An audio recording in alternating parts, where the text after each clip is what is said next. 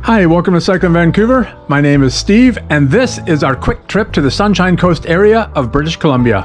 The Sunshine Coast is an area of southwest BC. It is quite close to Vancouver, and though actually part of the mainland, it is only accessible by a 40-minute ferry ride from Horseshoe Bay. We caught the 9:50 a.m. boat to Langdale on Thursday, August 12th, 2021. Thankfully, I made a reservation, otherwise we would have been waiting for hours for a later sailing. And it was going to be a brutally hot 30+ Celsius day, and that would have been painful. We disembarked at Langdale and then drove the Sunshine Coast Highway to the small town of Sechelt. We were too early to check in at the Driftwood Inn, so after having lunch at the Basted Baker, we drove north to explore Sechelt Bay, Secret Cove, and Half-moon Bay. Not surprisingly, it was actually hard to find Secret Cove since there were no signs for northbound traffic.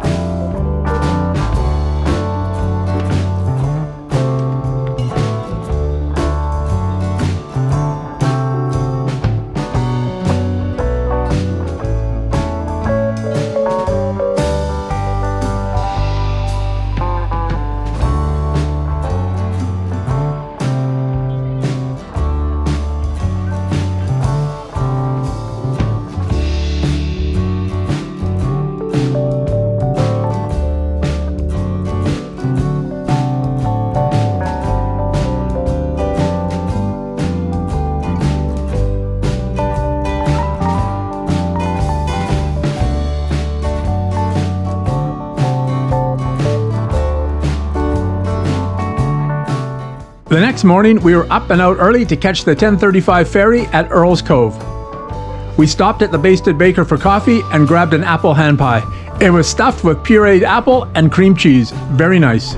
We got to Earl's Cove about 40 minutes early and waited for the boat. The boat runs every couple hours, so waiting 40 minutes was fine.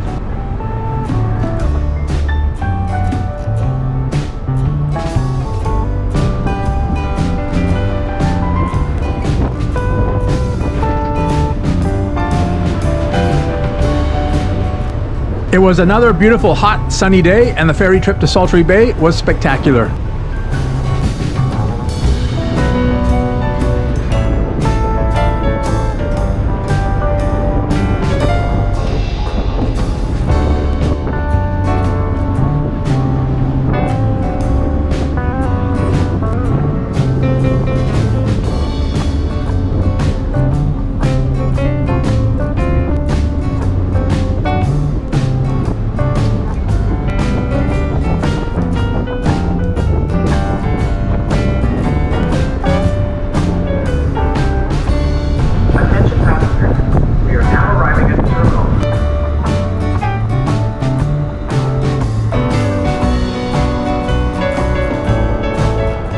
The drive from Horseshoe Bay to Powell River took about 30 minutes.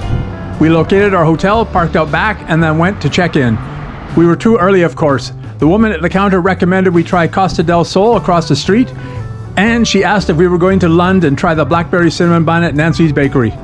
We had no plans to go to Lund. We walked around the street out front and went to the Costa del Sol for lunch. It turned out to be a great choice. We shared a southern wet pork burrito and a Maverick taco. The waitress said their coffee was great. She was right. She asked if we were going to go visit Lund. Although we had not planned to, she said we had to try the blackberry cinnamon buns at Nancy's.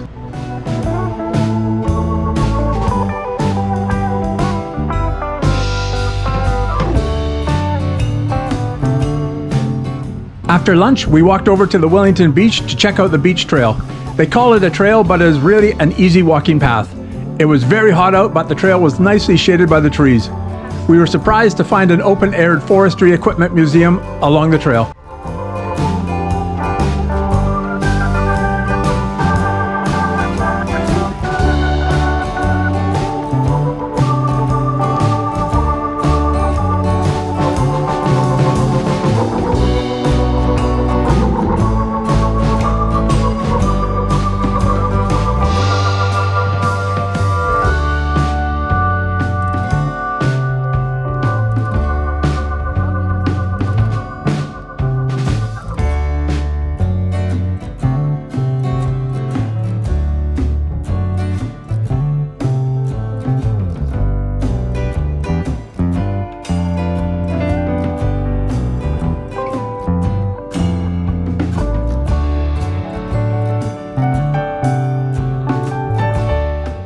We decided to cut over to another network of trails on the north side of the highway. The trails were quite nice, and for a while it seemed like we were the only ones in the forest. Eventually we ended up back at Willingdon Beach Park, and then we walked back and checked in at the hotel. Yeah, in the right direction.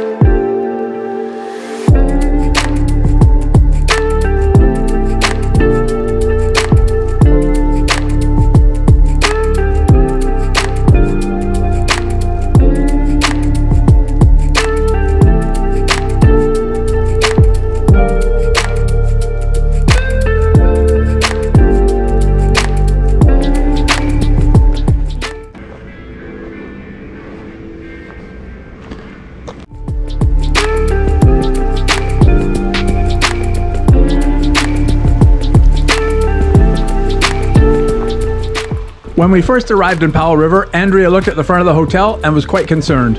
When we opened the door and entered the room, we were more than pleased. The suite was incredible and only $250 per night. That night, we went to the Forest Bistro and Lounge for dinner. The place reminded me of a biker bar, yet they served tapas inspired from French cuisine, and they had about 40 different single malt scotches on offer.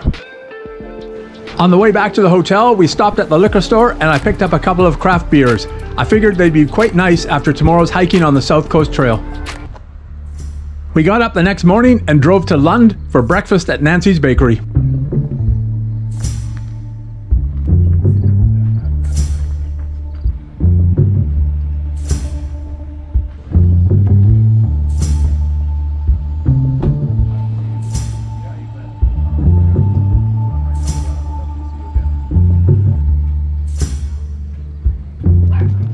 Nancy's was very busy.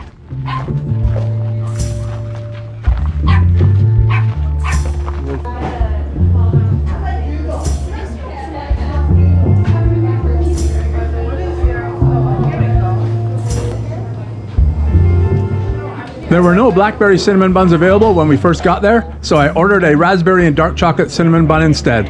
It was great. We hung out at Nancy's long enough that a new batch of blackberry buns came out of the oven. I went in and picked up some sandwiches and a couple of blackberry cinnamon buns for our hike on the Sunshine Coast Trail. Lunch should be good.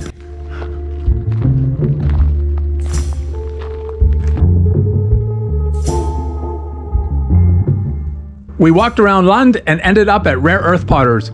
We purchased a couple of raku bowls and a teacup. That's nice. Thank you.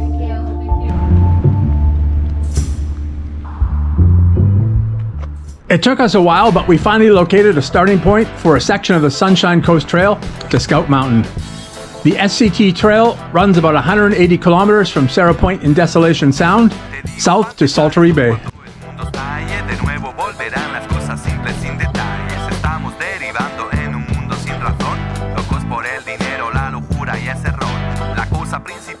It didn't take long before we lost the trail. The signage could use some work.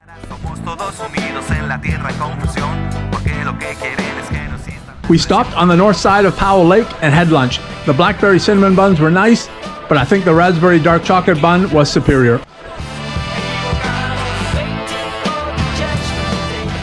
We located another stretch of the SCT on the south side of the lake and walked that for an hour or so before returning to the car and heading back to the hotel. I was really looking forward to trying those beers.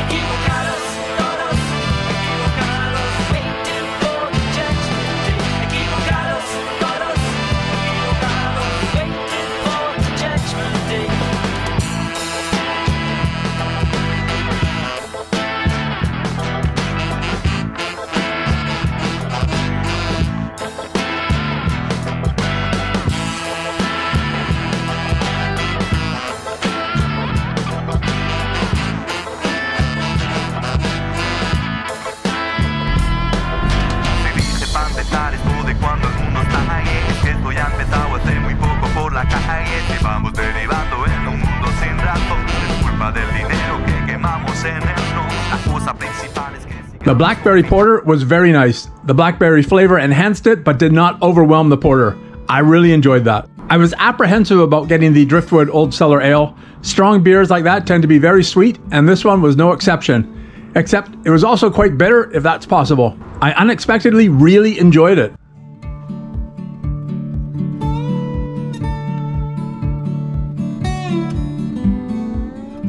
Andrea had a small glass of the Driftwood Ale and then passed out for a bit. When she woke up, she wanted to go out and see the sunset, so we walked out back of the hotel down to the marina about a block or two away. Is it right? Do you want to pose with them? Okay. Oh, that's pretty cool. That must be new though. See, I should have bring my camera. That's not how the one. Oh, this one's already broken. Yeah.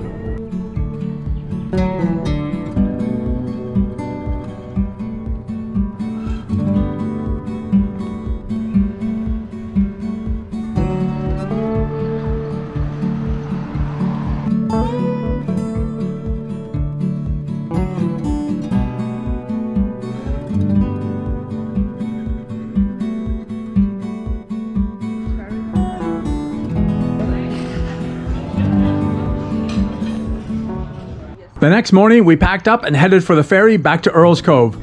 We planned to hike the Skookumchuck Narrows Trail to see the tidal rapids. This trail is very popular and, other than the extension to Roland Point, it is generally a fairly easy walk.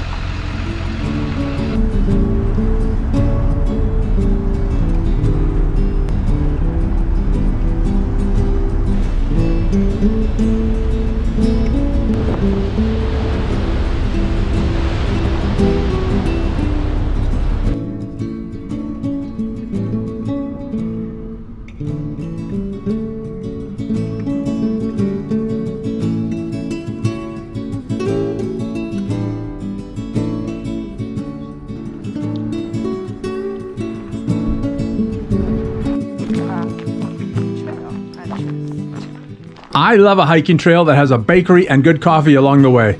That's what I call roughing it.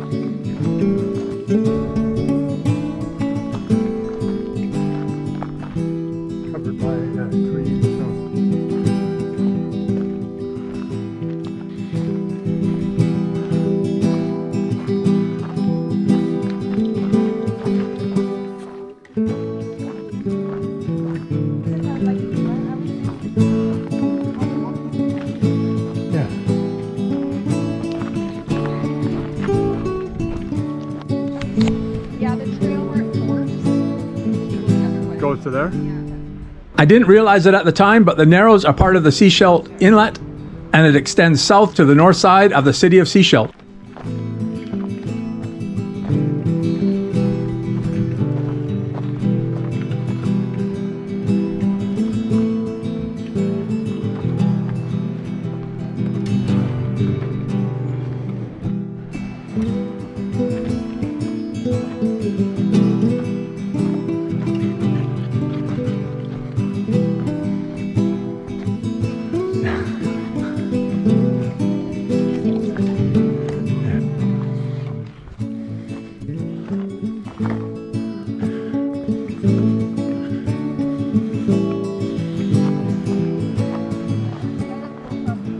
Yeah.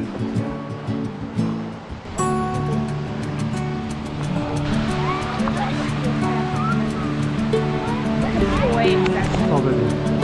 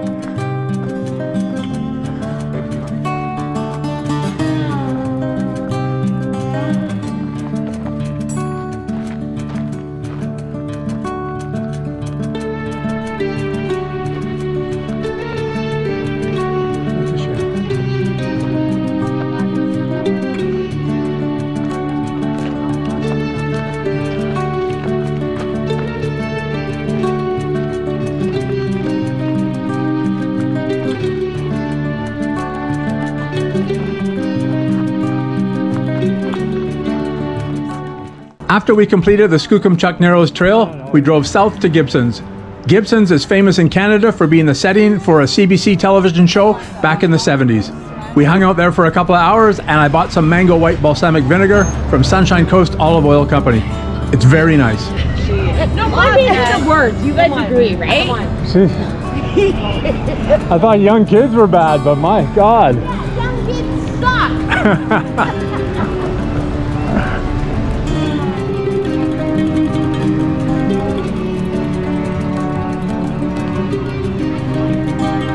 Being unsure about the ferry waiting times, we decided to skip dinner in Gibsons and to head to Langdale early and get in line for the boat back to Horseshoe Bay. It was time to return to civilization, only 40 minutes away.